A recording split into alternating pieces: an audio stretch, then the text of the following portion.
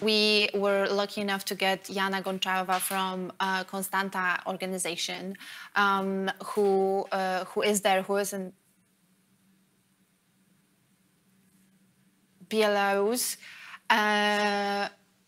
who has been a part of the protests and has been one of the organizers. And she will tell us a little bit more about how the situation looks from her side, how the society is feeling, and actually what we need to, sort of the key takeaways that we need to know about the protests, why are they different, why they're so special, and also give us a little bit of inspiration, because I feel like sometimes we in our parts of the world tend to get a little bit skeptical or pessimistic about what we do, and the strength of civil society and their courage under such difficult circumstances is something that we could all learn from and use it to re-energize our work.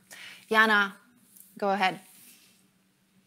Yeah, hi, thank you for introduction. I hope I can give you some hope and some inspiration about what we have there. And yes, I agree that sometimes civil society organizations become a bit desperate, and we feel that we felt that before, and now we felt mostly tired. So I will try to share something with you about the key features, I don't know, some things to know about the Belarusian protests, and you can find something interesting from you. I bet that 6 months ago, most of you or some of you didn't know almost nothing about Belarus except the potatoes and tractor. And maybe someone even know that Belarus is the only country in Europe that still uses the death penalty. So yeah, something to know. And for 26 years, Alexander Lukashenko ruled Belarus. And this year, elections were held in Belarus where he lost. And he couldn't lose as a strong, grown-up person, and he couldn't even falsify these elections like a strong, grown-up person, drawing 80% support for himself. And for several days, he tried to literally beat off the people wishing for some changes. I will not dive into the fact that these were people got involved in the first elections when fresh mind and hope for changes. And it became the catalyst for the protest. He stole from people their free future, their hope for a change. And can we have a presentation, please? Yes, and yet Belarusian protests turn out to be somehow unique and very atypical, at least because this is the first massive and long-lasting protest in Belarus. Today I want to share you 6 things about the Belarusian protest. Next slide, please. So first thing, what we observe, it's refusal of violence. Belarusian protests are absolutely mostly, on 99%, Belarusians are generally very peaceful and law-abiding people. If you met a person standing at the red light on an empty street, he or she is from Belarus, you could be sure.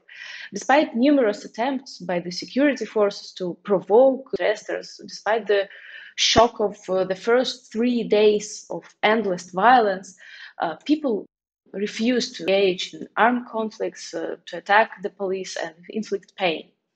We're confident that violence is not a way out of situation. So we're confident that violence is not a way out of our situation, and perhaps Belarusians are the first nation to resist evil so desperately with non-violence. And I would like non-violence to become our export product, non-violence in relation to each other, to our colleagues, neighbors, fellow citizens, and nature, everything. Next slide, please. So other thing that we can find is caring for the environment. You've probably seen a photo where protesters in Minsk stand at the benches on the square. What's going on? What's wrong with that? We'll say you have not seen. I will show you. Next slide, please. Yeah, the fact is that they took off their shoes before that. And it was not once, it was all the time.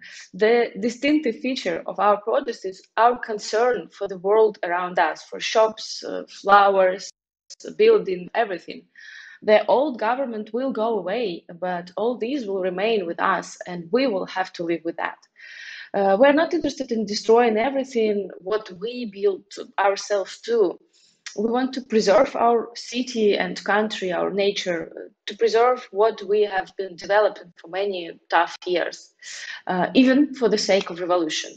Yes, you can probably build something new on the ruins of old temple, but Minsk was destroyed during the World War II, and we want to preserve what we have left. Next slide, please. Other thing is the women's protest.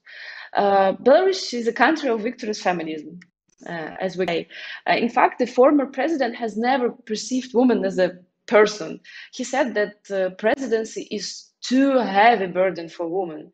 That the constitution of Belarus was not written for a woman, whatever he means.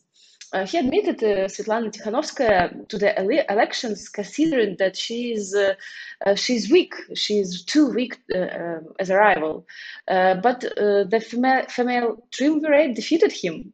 And on August 12, on the third guerrilla day of the inhuman brutality that was used against peaceful demonstrators, women went to the streets in white and with flowers. I don't know how to prove it, but it was one of the turning points.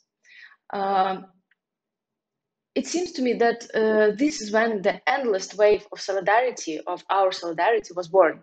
We help each other to hide from the police, to bring waters to districts that has been cut off the water pipes, later to political prisoners and many other things. Another week after the first women's actions, there were peaceful women's protests on the streets. Women lined up in the chains of solidarity along the roads, and people give them flowers from the cars. And it was unimaginable harm from the honking horns in Minsk. Next slide, please. Women's protests in Belarus have stopped the violence, at least for a while. Women in white with flowers in their hands walked toward the police in black. It was really a powerful picture. And they give hope to rest of us. For a while, the securities didn't know what to do with this. It was strange to arrest peaceful women in white and with flowers. Next slide, please. But later they managed to resolve this internal conflict, and women started to get brutally arrested too, like everyone else. So it's kind of equality too. Next slide, please. The other things, it's about the leaders in protests. In 1994, several opponents of Lukashenko and journalists disappeared from the face of the earth. They have never been found, and no one knows exactly what happens with them. Next slide, please. Yeah, thank you. Since there, any leader who has appeared in the political arena of Belarus will end up in prison. So it happens with those who became the leaders this year: Viktor Babarika, Sergei Tikhanovsky, Maria Kolesnikova. Since then, no one has attempted to take this lead in full. We're still not fighting for one person, for one leader. We're fighting for all of us. Svetlana Tikhanovskaya, since she became a candidate, she said that she's not a leader, she's a symbol. Until now in Belarus, no matter how much the security forces want it, there is no puppet masters who rule protesters. Decentralization of efforts initiative, it's an important thing there. We have neighborhood chats, student chats, medical chats, there's thousands of other chats. Now we know all our neighbors and people from the area. We know people from diaspora who started to help from the very first day. We have so mixed teams of people who helped each other: IT workers, lawyers, human rights activists, PR specialists, teachers, and many others. It's such a synergy. When these there is a leader or even a pool of leaders, it's easy to eliminate them and crash a protest smooth. But in this case, when everyone is his own leader, when everyone fights for himself and his family and not for some leader, how can you stop this? To repress everyone, and that, however, they're trying to do right now in Belarus. Next slide, please. Other interesting thing, parallel worlds and symbols. The former president has long been treated like rain or snow, with which little can be done. Just figure out how to minimize contact with them. The former president, meanwhile, was living somewhere in his own ideal Belarus. After the elections, the difference between these two parallel worlds became too obvious. And to this day, the former president and people live in completely different realities. And Belarusians use it, of course. They build their aid funds with cryptocurrencies, a parallel economic bypasses. They make blacklist of companies affiliated with the state and urge people not to buy goods from them. They make medical teaching initiatives to stop interacting with the state. Even the flags of these two parallel worlds are different. The New Belarus has its own symbols. Svetlana Tikhanovskaya as a symbol of protests of New Belarus, and white red flag, the symbol of solidarity.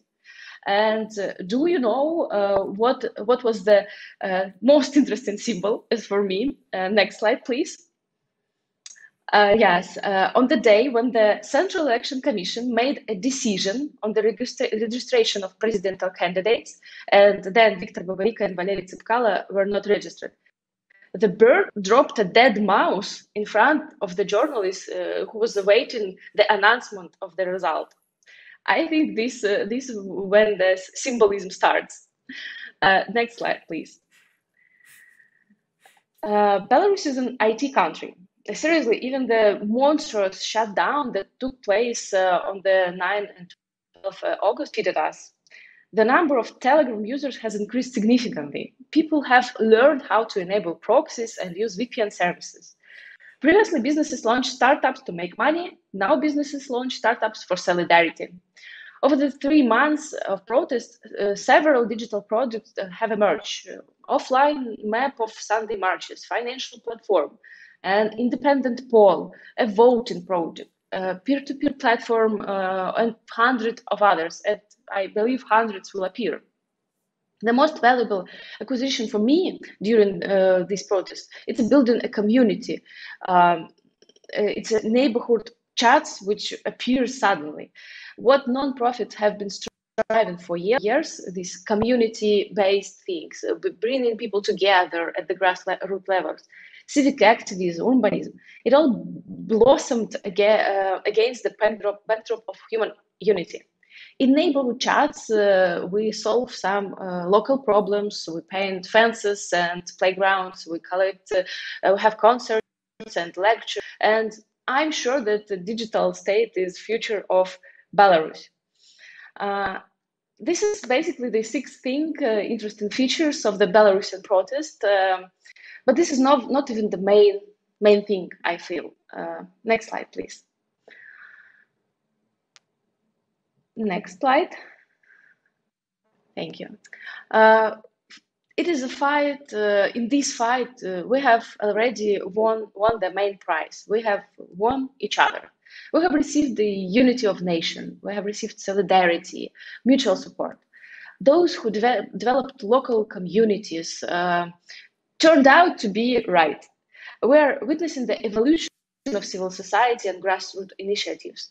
And these, I hope, I believe, will grow into the great civic responsibility for oneself, one's own city, one's own country. And if the current situation in Belarus has taught us anything, is that we are, first of all, we are together and we are unbelievable, and together we can do anything. We activists often feel that our actions have not enough impact. But I want to assure you, without the contribution of civil society, the non-profit sector, those desperate rebels and dreamers, far from everything that happens in Belarus right now would be possible. It is we who have been talking about human rights for 26 years.